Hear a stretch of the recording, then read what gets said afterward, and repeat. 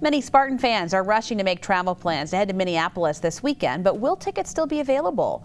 Fox 47's Kylie Kahn tells us the best way to get them and how you can make sure they're legitimate.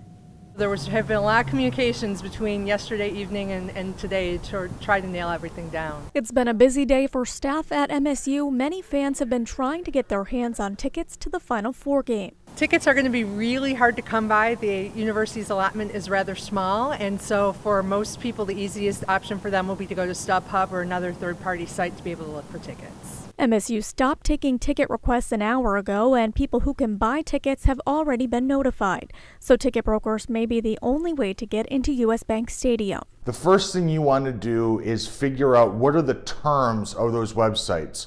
What kind of protections do those websites give you? The Better Business Bureau says scammers take advantage of times when so many fans are in a rush. Sometimes it's an offer of ticket packages, or maybe they say you won a ticket package to the Final Four. First off, if you didn't enter a lottery, you didn't win it. The BBB also warns about wiring money and using prepaid debit cards. Both of those types of payments are oftentimes signs of a scam. The bottom line is, if they see a deal that's too good to be true, it probably is. Kylie Kahn, Fox 47 News. Those who can't make it to the game, don't worry. There will be plenty of events happening in East Lansing.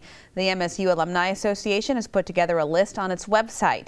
There are also events planned for alumni in the Twin Cities area. You can find a list of those on the Alumni Association's website.